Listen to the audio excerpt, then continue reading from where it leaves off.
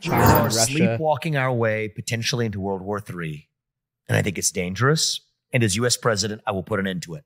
I will keep us out of World War III. How? We got to first end the Ukraine war with a peace deal that allows Ukraine to come out with its sovereignty intact. But we will freeze the current lines of control. That means Russia gets certain parts of the Donbass region. Means that NATO will never admit Ukraine to NATO. Every deal, everybody's got to get something out of it. That's what Russia gets out of it. But we get something more. Russia has to exit its military alliance with China. The Russia-China military alliance, it is the single greatest threat that we face in the United States today. But they don't have an official alliance, do they? Like it's more like they're buddy-buddy though, right? They have an official... Like they don't have like a NATO, right? No, they have an official alliance. Oh, really? It's a 2001 treaty. It's called the Treaty of Good Neighborliness and So ahead, how do you plan to like close that gap and beat Trump for the Republican Here's my plan. nominee? Speak the truth.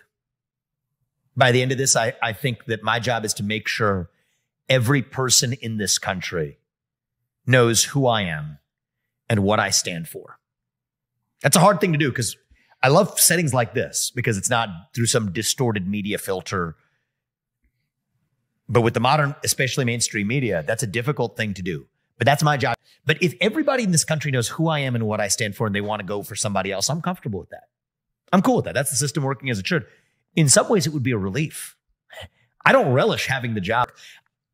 I don't want this job out of personal glory or perks. We're spending money on this, unlike other U.S. presidents like the one we have now, making money off their political position. We're doing the opposite. I'm doing this because I think I have a sense of duty. He has some weirder psychological stuff going on that I think could make him a more interesting person to meet. So his dad was one of the victims of the Cultural Revolution that Mao led, where he turned on many senior Communist Party officials by getting young people to turn on them. I think Xi Jinping himself was embarrassed with he had to wear like a tin cone or something like that on his head when he was a kid. It's kind of weird, actually. Like some deep daddy issues there going on. But so Damn, that's a heavy chirp. I think that would be interesting. And I think you got to understand the people you're sitting across the table from. And so, I think Xi Jinping's a fascinating person, but I'm not going to be his therapist or his psychologist. I think we're just going to get to the bottom of what's right for the United States. You don't mess with our national interests. We're going to be very clear about what our red lines are.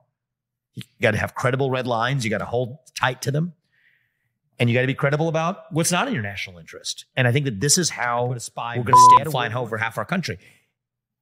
And the reason we don't say anything about it is because we're dependent on China for our modern way of life, from the shoes on our feet to the phones in our pockets. Fuck. In the new Cold War, we're dependent on the enemy. Think about that. Even many of the military contractors, this is nuts, actually, what I'm about to tell you, but it's true. Our military contractors that are making our own military equipment, their supply chains start in China. Fuck. Think about that. China is actually training Mexican drug cartels and selling fentanyl to them that they're putting into other drugs. And I met parents of two kids, sad story of a 17-year-old. He died. He got Percocet on Snapchat. It was laced with fentanyl. He didn't know it had fentanyl in it. He died on the spot. You're saying China is selling fentanyl to the Mexican drug cartels that they're making. China is sending the synthetic ingredients required to make fentanyl. There's 4 key ingredients. The thing that was so they funny actually about, sent you like a cease and desist or something? Yeah. The funny thing is we weren't even planning. To do what? Just like warning, like, yo, don't lose yourself like again? Yeah. Exactly. It's very threatening. So the funny thing is we didn't even play. It wasn't even our music at our event. This is somebody else's event that we show up at where the Iowa governor's interviewing me and they play it. But the world is weirdly broken for a reason right now. We're running for a reason to fix this stuff. He was it the FCC won't let me be me? That was one of the things he said in one of his songs, right? And it's funny how things change, right? The guy who said, I don't give an F who you think you are. You're not going to stop me from standing up to the system, is now the guy that literally bends the knee to the BLM movement and recites chapter and verse what the new woke orthodoxies. So I still love the original guy. It happens not to be the same person who's around now, but that's beside the point. Say I want to apply an emissions cap to oil companies here.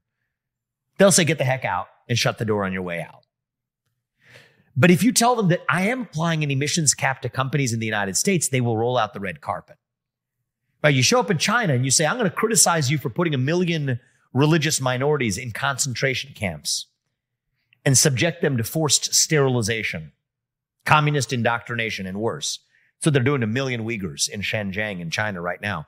If you say a peep about that over there, they'll shut the door and say, get the heck out.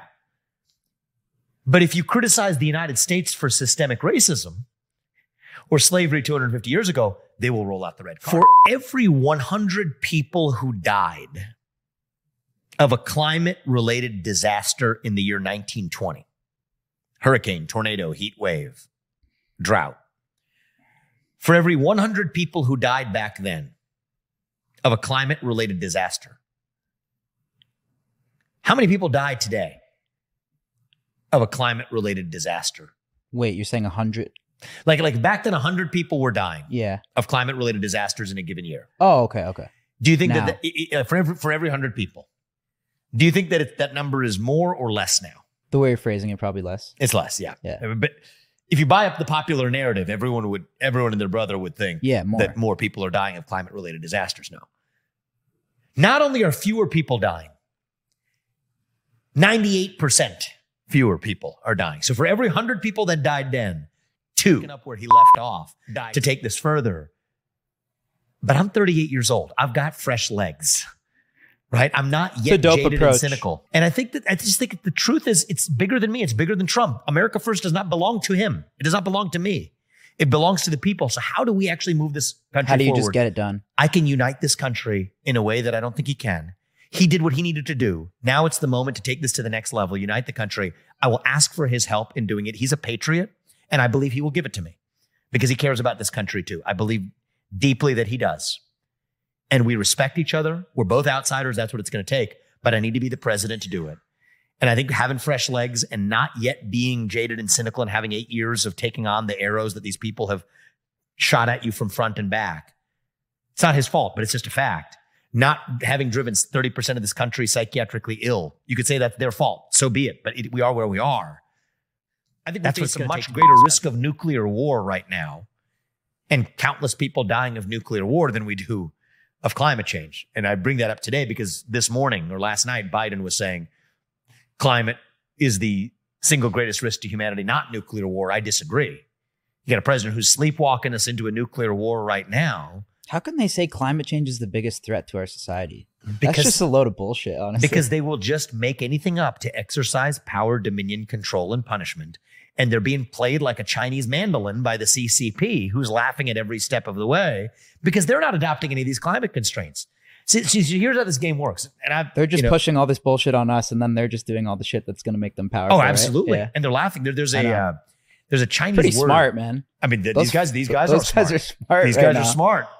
You know, they're laughing at us. Yeah. They're literally laughing on the seriousness of this, putting the joking to one side. I'm going to share a hard fact with you because more people have died of ice ages than have died from warming ever in human history. Today, as we speak right now, 8 times as many people die of cold temperatures as warm ones. The right answer to all temperature-related deaths is more access to energy, including fossil fuels. Here's a fun one for you. Ice age would be so fucked. What's that? Ice age? Oh my God. It'd be, so I think somebody wants to make a pretty good movie right now. It'd be like a futuristic dystopian movie where 200 years from now, we're on the cusp of a looming ice age because we weren't using carbon dioxide.